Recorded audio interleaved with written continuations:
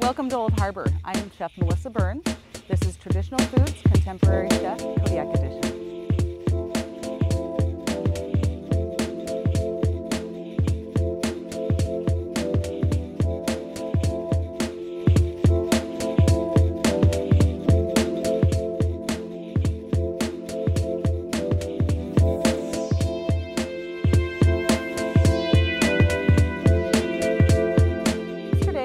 Trip up to Big Creek. It's a small stream, a salmon stream, and we went up there to harvest salmon. It took a while. We had an adventure getting up the creek, but once we arrived at our fishing spot, we were able to harvest several salmon.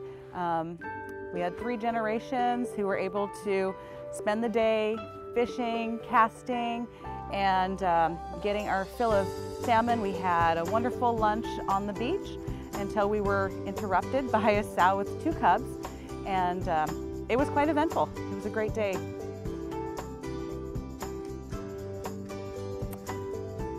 It was quite surprising, and everyone gathered their belongings as fast as they could. We packed up all of our fish and quickly got them in the skiff, and we were out of there as fast as we could.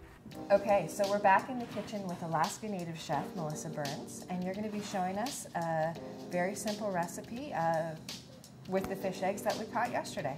Yes, we are going to be making a salmon caviar, and like she said, these are the salmon eggs that we had taken out of the silver salmon that we'd caught up in Big Creek yesterday.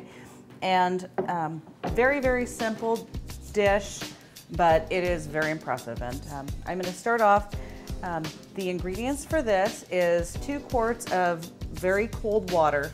I want to stress the importance of the cold water because your eggs will get really sticky, and it's nice to keep them chilled down as with any other fish products when you're working with them. So I'm going to go ahead and add my 2 quarts of cold water, and I'm going to add 1 cup of superfine salt, or you can also use a kosher salt. And I'm going to mix this up, and if you would please add those 2 skeins of salmon eggs. Right in? Yes. Okay, and this mixture will cure your eggs. We're going to let them soak here for about 45 minutes, and in about 45 minutes we will come back.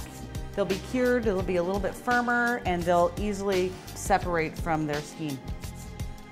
Well, our caviar has been brining for about 45 minutes, so now we're gonna separate them from the skin. Can you help me do that? Oh yeah, okay. Ready and willing. So you're gonna wanna go ahead and pull out one of those.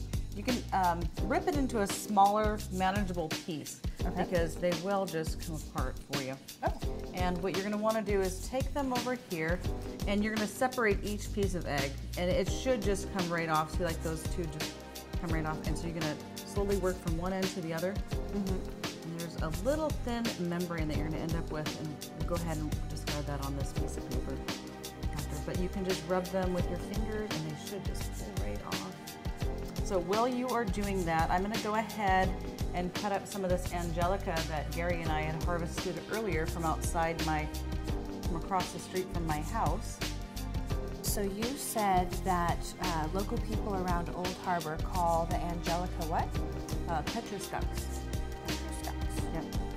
And they're used a lot in seafood dishes, in soups, and so in this case we're going to use it with the salmon eggs, and it's the same flavor, that salty seafood flavor. It'll just go really well with it. And they do have a pretty strong flavor, so I'm going to cut them up pretty small here. A fine chop. This is a time-consuming process, so oh yeah, that separating might be here for a couple minutes. Oh yes. Okay, I think that we have done a really good job at separating our eggs here. They've got a beautiful color, and so I'm going to go ahead and add the angelica. If you do me a favor and mix it up. No problem. Great. Mix that in there. Oh wow, that looks so beautiful.